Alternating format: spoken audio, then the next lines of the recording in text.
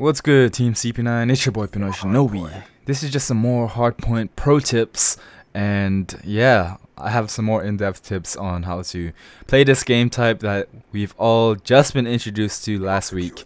And yeah, hopefully you guys can benefit from this video. So I made a video a few days ago talking about hardpoint and how you can play like a stud on it and how you can do well. You know, talking about some kind of score streaks you can run, perks and stuff like that. And I'm here to go in more depth on how to do well in hardpoint, especially in a team, you know, when you're in a party with your friends and stuff like that. So if you didn't see the last video, I'll annotate it on the screen right now. You should definitely go watch that one first.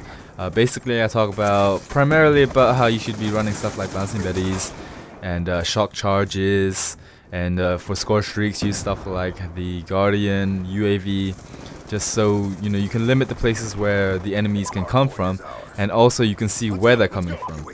But in this video, I'm going to talk about actual in-game strategies. So in hardpoint, hardpoint is much like a refined version of drop zone for Modern Warfare 3. Let's say you have 10 players on the drop zone in Modern Warfare 3, the score will go up. It'll go up faster for more players that you have on the drop zone. But in hardpoint, it's not like that. The way it works is it only goes up if you have one player on it. Even if you have the whole team on the hardpoint, the score is still gonna go up by 1 point per second. So what that means is there's no point of having the whole team on the drop zone. What you want to have is at least one person on the drop zone, which is me right now. I'm that person, and I'm actually running the riot shield or the assault shield, which can be good and it can be bad. I'm also using overkill, which means I do have a secondary, which is a primary, and I am able to protect the drop zone pretty well. And I'm also, look at the kill streaks that I'm running. I'm using the Guardian, I'm using Lightning Strike, and I'm using the Sentry Gun for maximal protection. And I'm also using 2 bouncing betties, and I'm using 2 shock charges, which means I'm able to protect the hard point very efficiently on my own. Now, what do you want your teammates to do? What you want your teammates to do is to surround the hard point. Not exactly be inside the hard point, but you want them to be around the entry points that lead to the hard point. That way, they're somewhat protecting you, but if an enemy does happen to get inside, you can kill them because you're ready. You have everything that you need. You have your Guardian, you have your shock charge, you have your bouncing betty. They have no way of killing you. So that's pretty much the strategy, really. You don't need more than one person in the freaking hardpoint. It's just not needed because the points on the scoreboard aren't gonna go up more than they do if you have one person on it. Now let's say the enemy are really good and they're super aggressive in their attempt to take over the hardpoint. They're just rushing, pushing up really hard, they just keep getting into the hardpoint. In that situation, maybe you might want more than one player in the hardpoint just to help you out in defending it.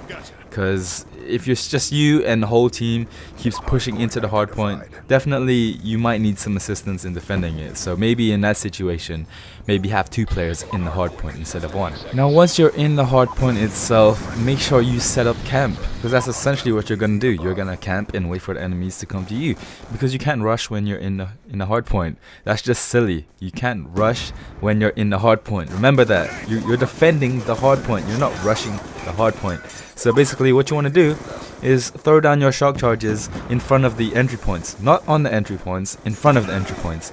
The reason for that is because let's say you throw your shock charge 10 feet in front of a door. If they set it off, you're going to know ahead of time, okay, there's a guy coming from that door right there, and I should get ready to kill him once he steps through that door. The mistake that people make is that they put their defensive stuff on the door itself, and what that does is once the person walks past it and they get shocked, they still have a chance of killing you if they're looking in your direction. But if you put the shock charge or the bouncing betty ahead of the door, you know, once it goes off and if it doesn't kill them, you know, you still have a chance to react, get ready to aim at that door, so when they walk through it, you can just drill them with bullets. Now that leads me to my second point. Learn the entry points to each hardpoint on every map. Now this hardpoint in particular that I'm at right now, it's very hard to defend because it's in the center of the map. They can literally shoot me from any direction, which is very difficult to defend from. But luckily I have a sentry gun, I have a guardian, I have some bouncing betties, I have some shock charges, so I'm kind of well defended. And I also have teammates around me who are also protecting me, and I have an assault shield. So in this situation I'm kind of well protected, but let's say I didn't have any of these things. My teammates, I didn't know who they were, randomers, I didn't have a sentry gun, I didn't have a guardian. I would be pretty damn screwed because they could shoot me from my back, my left, my right, in front of me. But if you saw the hard point before this, the one that was underground, there's actually only 2 ways to get to that hard point, which is much easier to defend because you know that, hey, okay, there's only 2 ways for the enemies to come to me.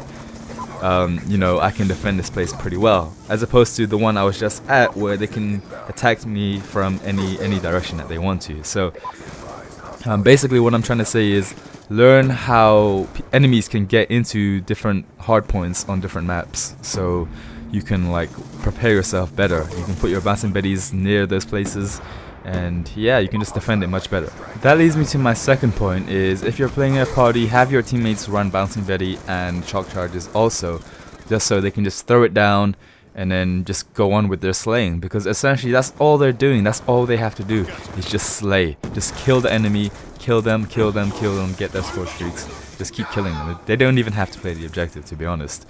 But if you have them run the shock charge and the bouncing betty, it's much better for you because they can just throw it down near where you're defending the hard point, and it will help you because they can let you know when an enemy is approaching. And this is another tip that I like to use. If you throw down the shock charge and you throw down the bouncing betty, they have less chance of avoiding the bouncing betty, because you know, with a bouncing betty, if you go prone, it doesn't kill you. But if you get shocked first and then you get bouncing betty, there's less chance you're gonna avoid that bouncing betty. So just a tip, if you want to try, you can throw a shock charge and a bouncing betty together and it will kill them every time, unless they're using engineer. Which leads me to my next point.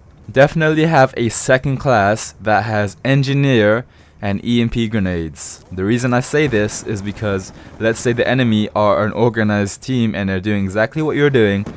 They're gonna have guardians, they're gonna have sentry guns, they're gonna have all that crap on the hard point, and you're not gonna be able to get in unless you have EMP grenades and you have engineer, which will let you see where those things are through walls and stuff. So just in case they do the same thing that you're doing, at least you have a class that has the stuff that you need to counter those things. So you just throw an EMP grenade in there, it'll destroy all their equipment, and then you can go in and breach and kill them and take over the hard point. My next point is learn the rotation of the hard points.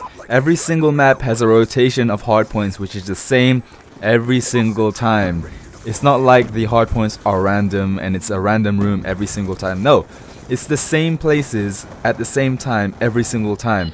So let's say you play on this map, hijacked, it's always gonna start off in the middle, and then it goes to a second place. So basically, you know ahead of time, if you play hardpoint a lot, you're gonna know ahead of time where the first hardpoint is, where the second hardpoint is, where the third hardpoint is, and so on and so on.